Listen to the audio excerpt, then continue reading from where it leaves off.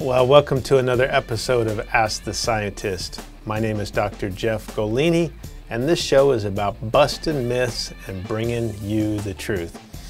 Hey, Eric from Facebook writes me and says, are there any sports banned ingredients in Kre-Alkalyn Hardcore?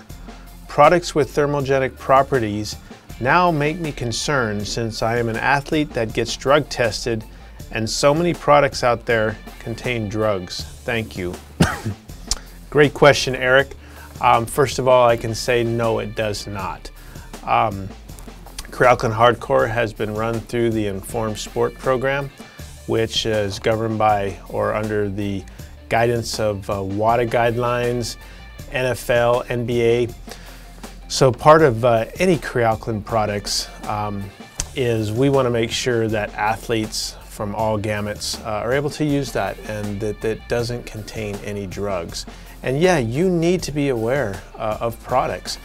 In the news recently, there have been a lot of companies that have been caught cheating, adding drugs to products to make it work better. Some of them have been some very visual cases. So if I were a drug tested athlete, I would not use any product from any manufacturer that doesn't have informed choice and informed sport certification. Informed choice is for the manufacturing facility guaranteeing that that facility is drug-free.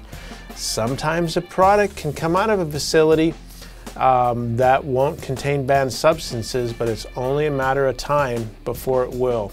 There's an old 299 rule.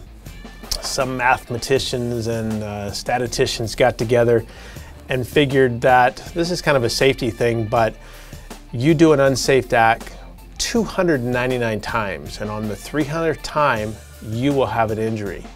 So a manufacturer who is adulterating products maybe 299 times, that other brand will come out of there clean, but on the 300th time, I guarantee you, if you use that product, you will test positive.